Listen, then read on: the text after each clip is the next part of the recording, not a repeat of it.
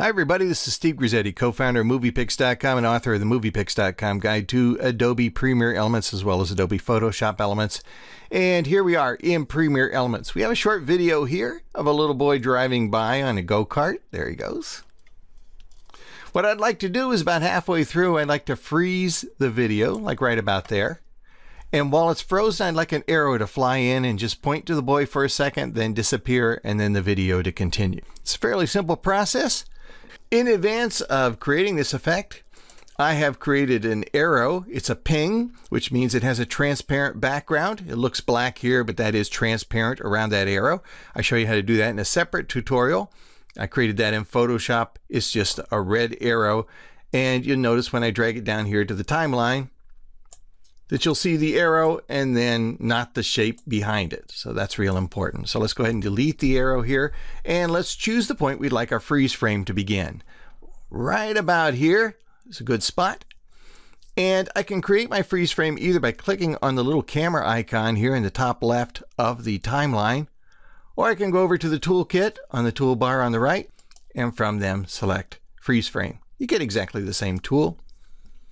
And here we can save our video as a separate photo, edit it in Photoshop, or we can take that photo and import it into our movie as a 5-second freeze frame. So let's go ahead and select Insert in Movie. This will automatically put that still photo into our movie. Let me close the toolbar here. And I'm just going to zoom back a little by pressing the minus key on my keyboard. And there we go. Here's our video. The boy goes by. And then for 5 seconds, he's in freeze frame. We can control the length of that freeze frame just by trimming that still area larger or smaller. There we go. And then I'm going to select my arrow. And I'm going to add it right above the freeze frame. There it is. And here's my arrow. Once I have my arrow added to my timeline right above the freeze frame, I'm going to shrink it down here so it's just roughly the same size as the freeze frame itself. Now let's make it a little shorter so that it ends before the freeze frame ends. And I want to change the direction of that arrow. I can do that simply by clicking on the arrow here in the monitor.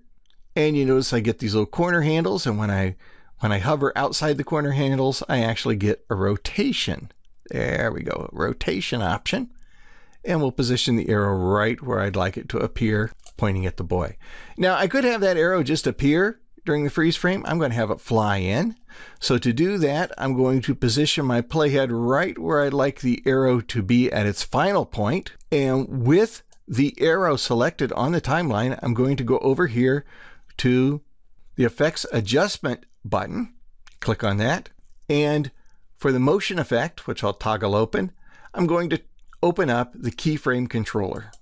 There we go. So this is where I can create my animation, and my animation is going to end in this position. So I'm going to leave that as it is, right where the playhead is. I'm going to click on the little toggle animation button, the little stopwatch here at the top of the panel. There we go. These are my final key points for my animation. I'll just slide the playhead back just a little bit, and then we can drag that arrow right off. And I could do that either by manually dragging on the arrow. That may be the easiest way to do it. Or we can just position it here to maybe 0, 0. Where does that put us? We'll go just a little further. I'm just going to drag over. This is called scrubbing. Drag over the numbers so that that arrow's position is right where we want it to be. It's going to be about, let's say, -150 out there. And you can play with these numbers, of course, to get the exact position you want. And we'll change this position to about -50. My arrow's still on there. I'm going to drag it off manually. There we go. You notice any updates we made, as long as the playhead stays where it is, those updates are going to update on the keyframe point that we have. That should be it for our entire animation. Let's go ahead and close everything up. We'll play our movie. We should see the go-kart come by, freeze frame, the arrow point to the boy. Okay, so here comes the go-kart, freeze frame. Here's my arrow pointing at the boy. And there it goes.